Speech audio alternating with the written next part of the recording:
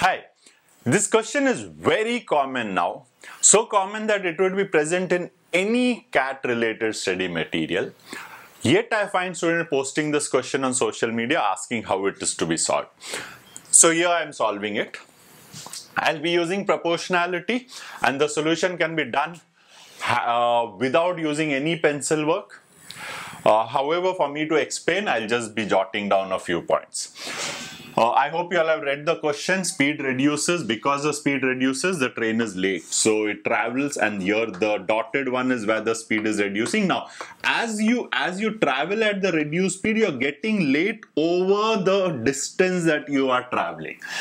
Over the time, the more distance, the more time I keep traveling at a reduced speed, the more late I am going to be. Do you see the language? More distance I travel, more late I will be. So 75 minutes late I am. And in the second case, had the fault occurred 40 kilometers further, so I have traveled at full speed a little longer. Okay, then and now I have reduced my speed. So here I am going to travel at the reduced speed for a little shorter distance compared to earlier. And hence I reached 10 minutes earlier. Now this 10 minutes earlier than what it actually did just simply means that it is going to be 65 minutes late. Instead of 75 late, it is 65 minutes late here. Right? If you have followed that intuition, more I travel, more late. Over the more distance I travel at reduced speed, more late. Over lesser distance I travel at reduced speed, lesser late. So what this just means is the distance over which I am 75 minutes late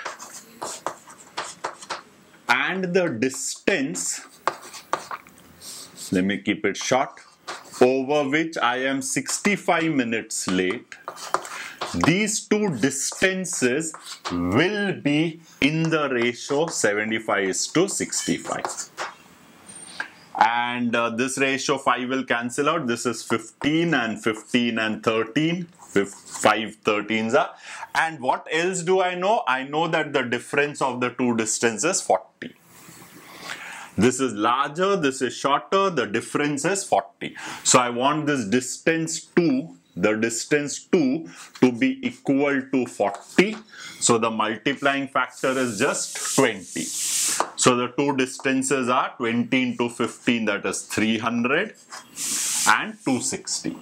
300 is this complete distance, 150 it had traveled, so the total distance is 450. We have reduced the question to as simple as that a ratio is given and a difference is given. What are the two values? Right? Hence I said, to explain I had to write all this, but could you just do it? You know that this 40 kilometers further, more extra less is always the difference. And 75 65 15 13, 2 2 is 40 into 40, 15 2 into 20, 15 2s are 300, rest all is a repetition, students, right? So